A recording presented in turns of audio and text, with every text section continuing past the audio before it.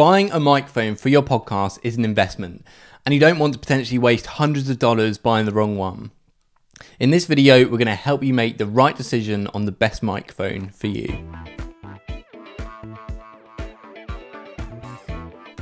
There are so many options when choosing a microphone and questions you might have.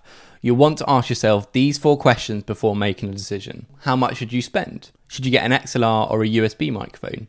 Condenser or dynamic? And which brand suits your needs best? First of all, there is no best microphone. When it comes to picking a microphone, it really depends on your circumstances, your budget, and what you're looking for. You could have a relatively noisy environment, so you'll need one with good background noise rejection. You might have a perfect recording studio, so you want the most sensitive microphone. You may also need to buy 4 microphones for your entire hosting team, so can't really break the bank. We'll hear you and we'll take all of these considerations in this video. Share a few options and we'll round off with my favourite. If I spend more money, I'll get a better microphone, right? As with most things, it's not quite as simple as that. I've mentioned this before on the channel, but the law of diminishing returns hits microphones at around $100 to $200. So as you spend more, the distinguishable quality in the sound will get smaller and smaller. And there's much more that goes into the sound quality of the microphone, which I go into in more detail in this video. I'd suggest the best microphone for podcasting, if you're not worried about budget, is the Shure SM7B, which you will have seen a lot of the professional podcasters use. This is pretty much the gold standard when it comes to podcasting and will get you an exceptional sound for around $400. If you've got a smaller budget, you should look at options such as the Shure SM58 or the Rode NT USB Mini, which you can pick up for around $100. I wouldn't recommend going much lower than $100 for your microphone, as the quality will be significantly lower.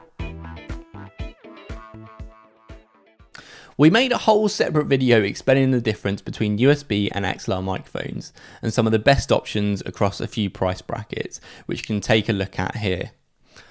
I'll quickly run through the difference. A USB microphone connects directly to your computer or laptop and you can get a very good sound for them, but you will lose a little bit of the control that you might get with an XLR microphone. An XLR microphone requires an interface like the Focusrite 2i2 or Zoom H6 to process and convert the analog signal from your microphone into a digital one into your computer. The XLR microphones will get you a little bit more control over settings and gain, which is desirable. You'll also find the most expensive microphones at XLR because this is the way you can get the best quality. A fantastic USB option is the Shure MV7, which was made specifically for podcasters and has an XLR option too for when you get an interface. And the mic only costs around $250. Again, the Shure SM7B is a superb XLR dynamic microphone, but you might want to look in a Rode NTA1 for about $150 for an XLR condenser microphone. That brings me on nicely to my third consideration, condenser or dynamic microphone. A dynamic microphone is directional and has a lot of background noise rejection, and this is usually more forgiving in most situations. This is probably suited to most people's setups. A condenser microphone isn't directional and more sensitive, but may give you a high quality signal. This is a type of microphone you'd see in a recording studio, because the treatment in these studios mean condenser microphones will work best. For me, I tend to opt for dynamic microphones because the treatment in the room I'm recording isn't perfect and there is some noise from outside my window. The Rode Procaster is a great dynamic option for podcasters and will only cost you around $150. I've used this personally for my podcast for a long time. You could also look at the Heil PR40 for around $300. Got unlimited budget and want to get the best mic there is? Take a look at the Neumann U87 AI, which is the voiceover mic which you'll hear in studios all around the world. You can pick one up for an eye-watering $3,000. There are some distinctive brands that make a good selection of microphones across the budgets that you can take a look at yourself. I recommend looking at Rode, Shure, Audio-Technica, Samsung and Heil for your microphone needs. So you want to hear what I think are the best mics? Well, to suit my preferences and budget, you can see I really like this trusty Shure SM58. It's a good size, extremely well built, and I like the sound of it from my voice. In second place, I put the Rode Procaster, as it's the mic I personally use for my podcasts. However, the plosives can be quite harsh, and I have to make sure that my technique is good for it to sound its best. In third place, I choose the Shure SM7B. There is a reason it's the gold standard for podcasting. It sounds exceptional.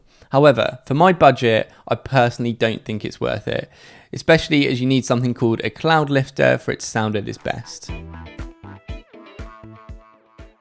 To conclude, there is no perfect mic. You could spend $3,000 on a Neumann U87 and have the best microphone in the world and an empty bank account. Or you could spend $100 on the Rode NT USB Mini and have it sound perfect for your needs. The truth is, you've got to look at what's important for you and make an informed decision. I hope this video has helped you out with what to look for. As always, we love hearing from you. What microphone do you use? Leave a comment in the comment section below. We're going to be producing a bunch more videos on this YouTube channel about podcasting, video interviews, and more. So if you want to learn more about starting and growing a podcast, make sure you subscribe to the channel and turn on notifications so you don't miss an episode. Thanks for watching.